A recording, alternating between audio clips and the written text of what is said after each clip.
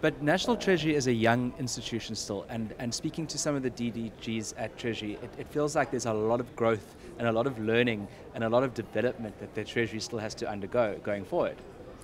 It is, there is truth in that, but if you look at the team I have, I mean the newest of the DDGs,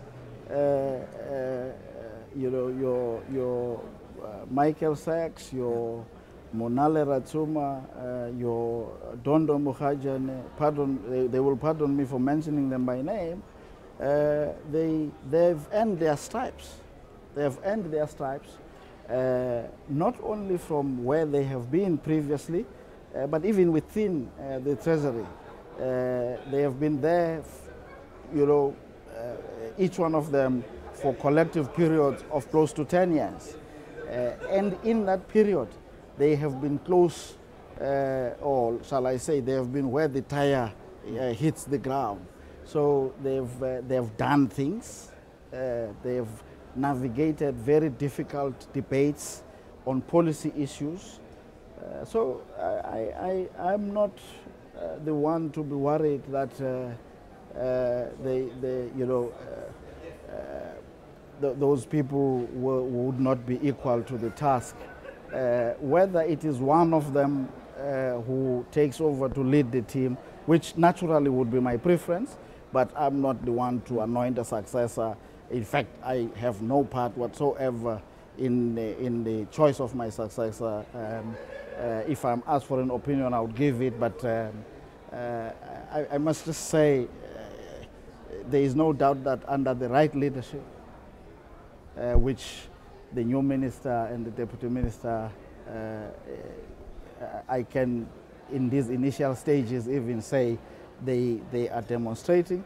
Then if a good replacement is found for me, which I think will definitely be the case, because it's obvious even from some of the commentary by the rating agencies that they are very keenly watching what happens in that regard, whether the institutional strength of the Treasury will be maintained and reinforced. And I think it is in the interest of everyone at the Treasury, the Minister, the rest of government, and I dare say the entire country to keep that, because it is a strength that enables us as a country to build towards achieving our national objectives. And have you given any indication of the timeline for that transition to a new DG? Look, in the letter that I gave to Minister Gordhan before he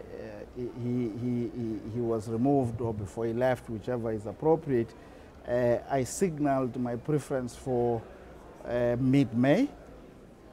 But I do appreciate that, you know, there might be a view that that's too short. If that is the case, I'm very open to an alternative date a little later. Of course, the rules also provide for the possibility that when someone asks to depart before the end of the contract, as I have, considering everything, the employer might ask for an early departure. But I don't see that happening. Minister Gigaba has been emphasizing a lot the need for a smooth transition, which I've appreciated a lot.